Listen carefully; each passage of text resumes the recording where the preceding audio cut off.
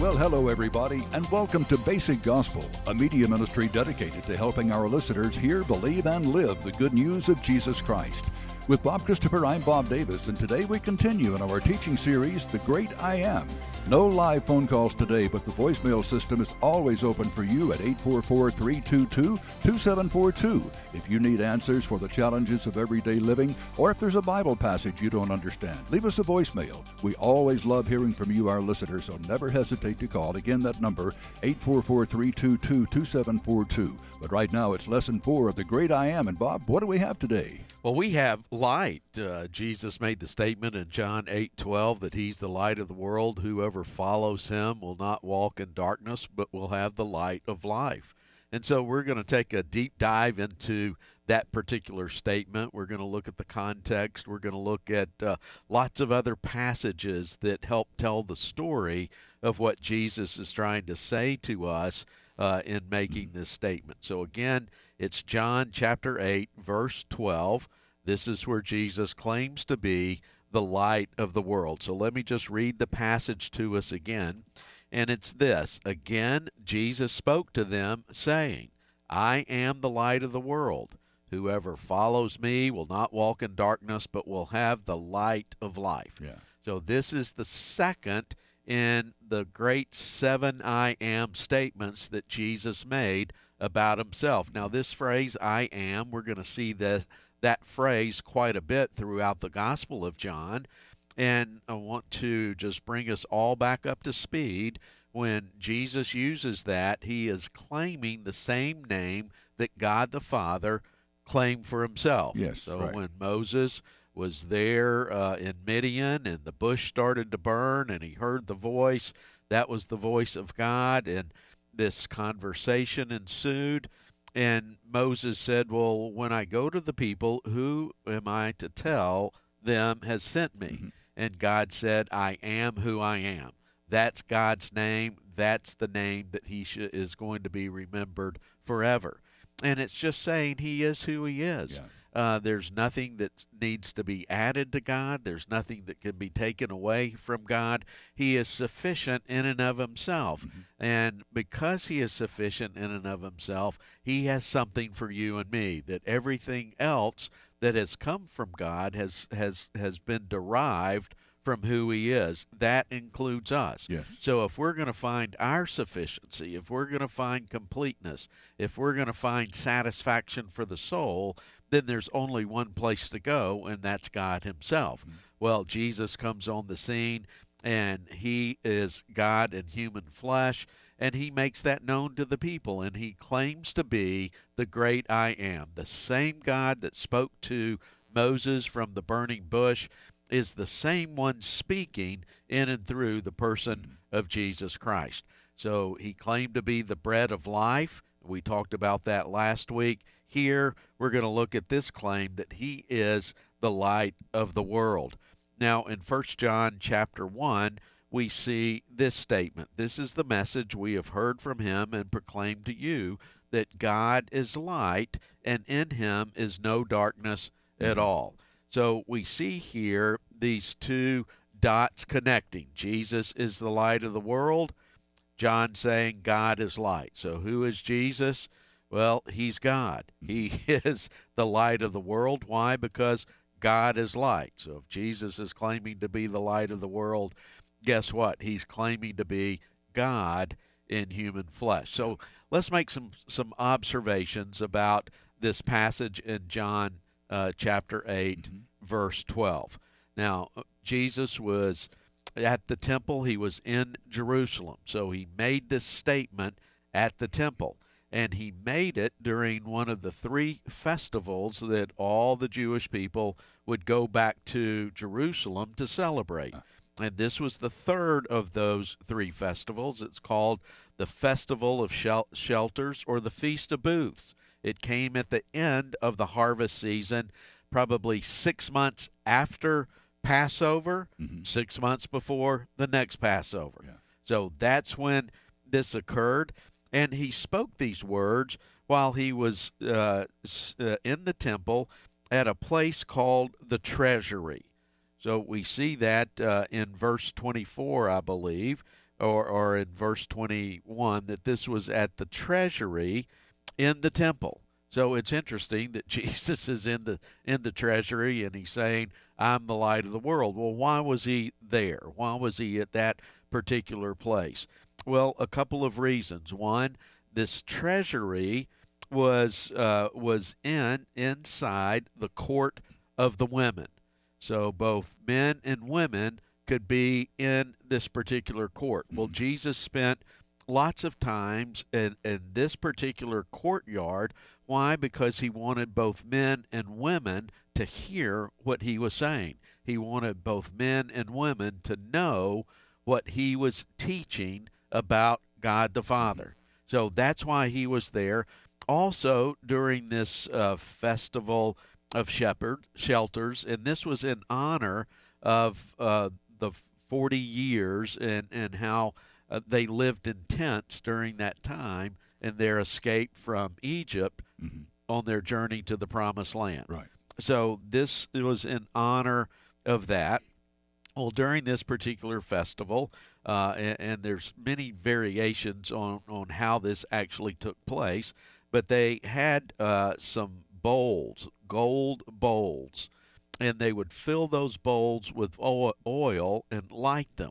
So there would be light coming out from this courtyard, going out toward the world. It was symbolic of this light reaching all nations.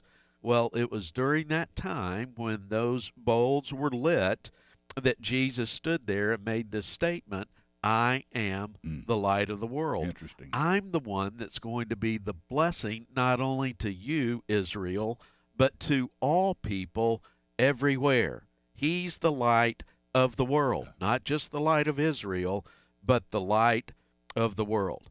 Now, it's interesting, like last week when we looked at John chapter 6, and Jesus is claimed to be the bread of life, that theme carried out throughout that chapter. 4 different times he said, "I am the bread of life." And he alluded to that in many other of his statements. When you read from verse 12 all the way to the end of chapter 8, verse 12 is the only verse that light is mentioned. It's kind of interesting. Yeah. But he does talk a lot about freedom from sin, freedom coming through the Son, that unless you believe that he is, you're going to die in your sins. So you see a lot of that kind of talk in John chapter 8, but never again does he mention that he is the light of the world. Yeah. Only in this one singular statement does he say, "I am the light of the world. Whoever follows me will not walk in darkness, but will have the light of life."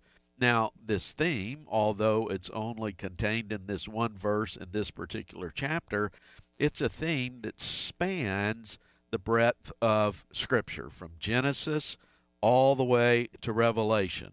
Going back to Genesis chapter 1, we read this, "Then God said, 'Let there be light,' and there was light."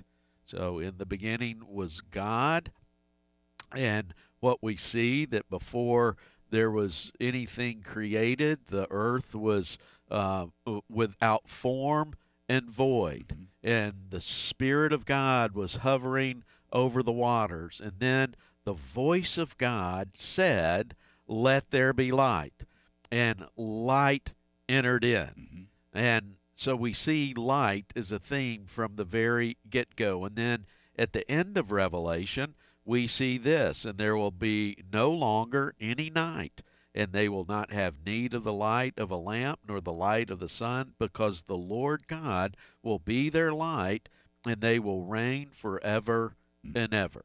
So we see light from beginning to end, and Jesus himself here in John chapter 8 claims to be that light. Now, in making this proclamation and making this claim, he is claiming to be God in human flesh. We've already talked about that. The fact that he says, "I am." It's the exact same name God had in the Old Testament. Right. Yahweh. Jesus Christ is our Yahweh. So not only is he saying that he is the I am, he's saying that he is the Messiah.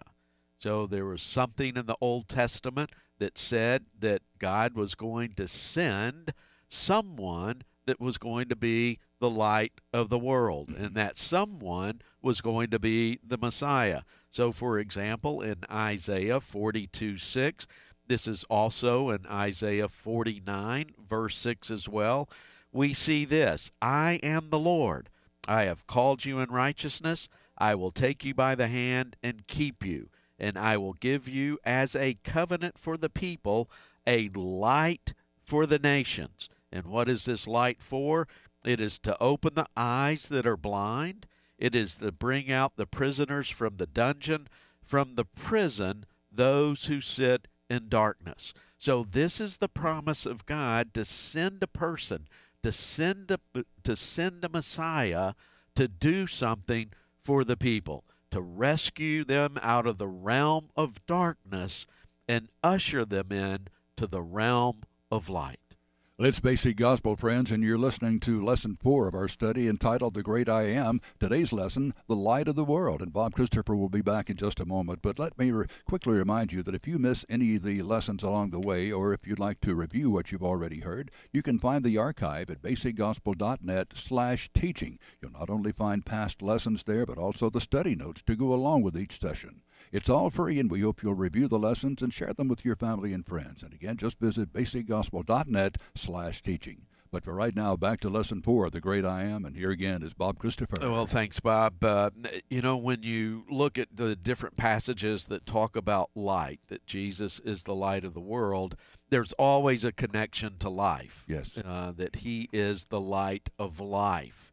And I think that is so vitally important for us to really understand, because without light, we're not going to experience life as God intends us to experience. So right. I want to go back to John chapter 1, and we're going to bring this theme forward. In the beginning was the Word, and the Word was with God, and the Word was God. That's how John starts out his gospel account. So it really parallels to Genesis chapter 1. In the beginning, God. Right. And that's exactly what John is saying here.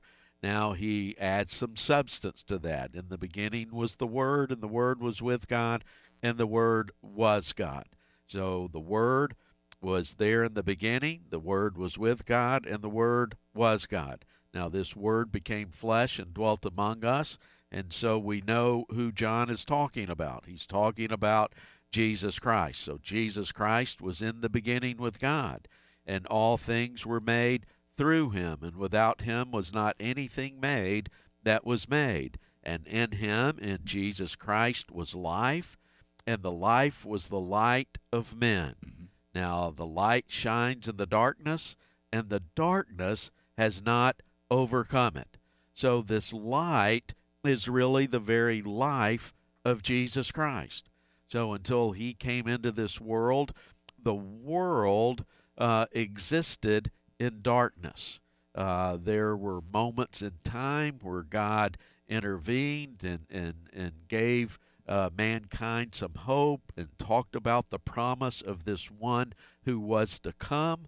But until this time, the world kind of functioned in darkness. But now Jesus Christ has entered in, and in him is life. And this life is the light of men. And this light, when Jesus entered into this world, this light started to shine in the darkness, and the darkness has no power to overcome it. So I want to make some key observations about this particular passage, verses 1 through 5 of John chapter 1. So in Christ is life. Okay? That's the message that John wants us to hear and to believe more than any other. If you will track through the book of John and underline the word life, you're going to see it everywhere. Why? Because Jesus Christ came that we might have life. At the very end of the gospel message, John says, I could have written just volumes and volumes and volumes of things that Jesus said and did. But the things that I have written, I did for this purpose, so that you may know that he is the Son of the living God, that he truly is who he claimed to be, and that in believing that, you will have life in his name. So why did John write? What does he want us to know about Jesus? That in him is life. When we believe in Jesus, then we're going to receive and experience life. Yeah. So he is, his life is the light of men. When we receive him, we receive that life, and we become lights in this world of darkness. We begin to reflect the very light of Jesus Christ out there into this world. The second thing that we need to observe out of this passage, darkness cannot overcome the life of Jesus Christ. No matter how hard it tries, no matter how much time and energy and effort and planning darkness does, it will never be enough to overcome the light of Jesus Christ. And then these last two observations are vitally important. When we read darkness in the Word of God, whether it's the Old Testament or whether it's new, it equals death. Yes. The realm of darkness is death. The realm of light is life. So when we read about light, we're reading about eternal life. Mm-hmm. So if you're in darkness, guess what? You're dead spiritually. What's the solution? The light of the world, Jesus Christ himself. And when you follow him, you're going to walk in light, and you will never, ever walk in darkness again. So light equals life. Yes. When you have been rescued out of darkness, it is because you have crossed over from death to life by grace through faith in Jesus Christ. Indeed. Well, with Bob Christopher, I'm Bob Davis, and you're listening to Lesson 4 of our Friday teaching series, The Great I Am. Today's subtitle is The Light of the World. And here at Basic Gospel, we know that there are countless issues that our listeners deal with every day. It could be about remarriage after divorce. It could be understanding who you are, your identity as a child of God, even selecting the right Bible for you. And all those are just a few of the issues that Bob has addressed in the videos that are available at basicgospel.net/YouTube. It's all there for you, and it's all free. Again, at basicgospel.net/YouTube. Now let's get back to Bob and this insightful study called The Great I Am, and it's the light of the world. Yes, it is. So Jesus Christ claimed to be the light of the world, and indeed, that's who he is. And those of us who follow him, we experience life, and we never walk in darkness again. That's the good news. Mm-hmm. Now, we're going to look at some other passages that really underscore that truth. In John 12:46, we read this, I have come into the world as light. This is Jesus Christ speaking. So he's come into this world of darkness as light, so that whoever believes in me may not remain in darkness. So if you believe in Jesus Christ, you're not going to remain in darkness. Now to the Apostle Paul. This was a part of Paul's testimony. This was a part of Paul's sending by Jesus Christ of him out there into the world. He says, I am sending you, Paul, to open their eyes so that they may turn from darkness to light and from the power of Satan to God. So within the realm of darkness, the power of Satan reigns. But within the realm of light, it's the power of God. And when we turn from darkness to light, we receive forgiveness of sins and a place among those who are sanctified by faith in the Lord Jesus Christ. So part of our salvation is turning from darkness to light, turning from the power of Satan to the power of God, and in turning to the power of God, we receive forgiveness of sins and a place among those who are sanctified by faith in Jesus Christ. In 2 Corinthians 4:6, Paul says this, for God who said, let light shine out of darkness, and that's exactly what happened in the creation account and now in Jesus Christ. This God has shown in our hearts to give the light of the knowledge of the glory of God in the face of Jesus Christ. Why does God want us to see the glory of God in the face of Jesus Christ? Because he is the light of the world. He is the light of life. In him is life everlasting. When we turn to him by faith, here's what happens. Paul put it this way in Colossians 1:13 through 14. He has delivered us from the domain of darkness and transferred us to the kingdom of his beloved Son, in whom we have redemption, the forgiveness of sins. So what happens? It's a rescue. It's a rescue mission. We were trapped in the realm of darkness. We had no ability to liberate ourselves from that realm. We may have tried with every ounce of strength within us, but at the end, we were still dead, trapped in darkness. God sent Jesus as the light of this world. Jesus entered into that realm of darkness. He took upon himself our sins so that we could be made alive together with him. He rescued us. He snatched us out of the domain of darkness and transferred us to the kingdom of his beloved Son. And it's in that kingdom we have redemption, the forgiveness of sins. Yeah.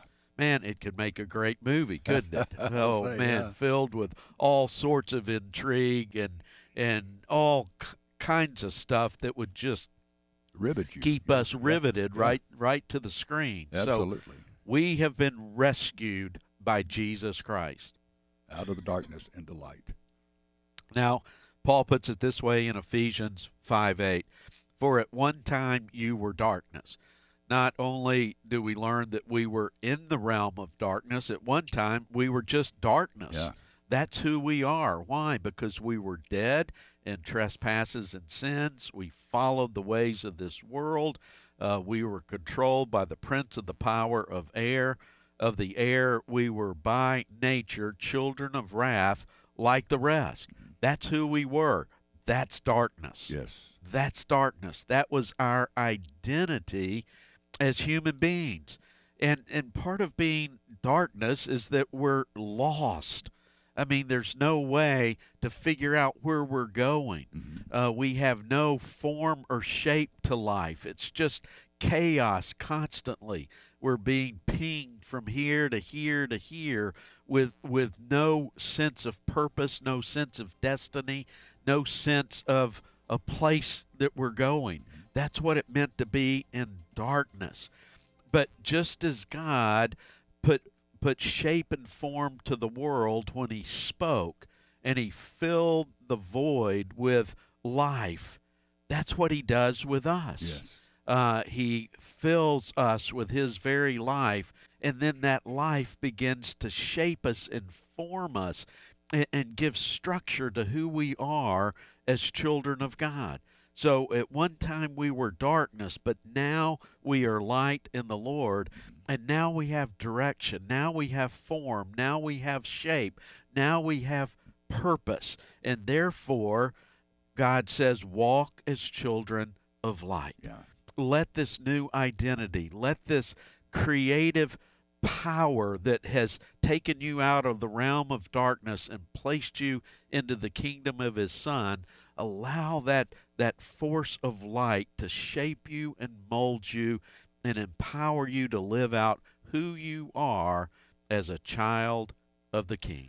And there's no better place to be and no better identity to have than being a child of God. That's exactly right. Thank you, Bob, for those wonderful thoughts. And friends, thank you for joining us for Lesson 4 of The Great I Am. And if you'd like to have the study notes from each of these Friday sessions, visit the program archive at basicgospel.net/teaching. And on that page, you can also catch up with any of the sessions you may have missed along the way. It's all free, and we encourage you to share them with your family and friends. Once again, basicgospel.net/teaching. Also, if what you hear on this broadcast is helping you grow in God's grace, please support Basic Gospel and help us keep the good news coming. Donate now or anytime at basicgospel.net.